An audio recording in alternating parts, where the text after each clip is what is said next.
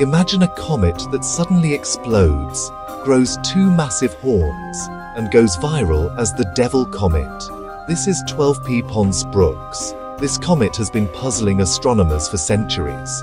It swings past the Sun every 71 years, but what really shocked everyone was its behavior during its 2024 return.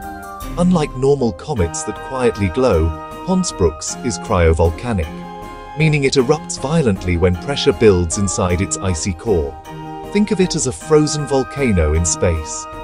In July and October 2023, the comet blasted huge clouds of gas and dust into space. These outbursts created two bright curved jets that looked exactly like devil horns. That's how it earned the nickname Devil Comet. Each eruption made it brighten by up to 100 times, visible even to backyard telescopes. Scientists think these eruptions happen when trapped gas inside the nucleus heats up and bursts through cracks. It's one of the best examples of cryovolcanic activity in our solar system. 2P Pons-Brooks isn't scary. It's a cosmic pressure cooker with a dramatic personality.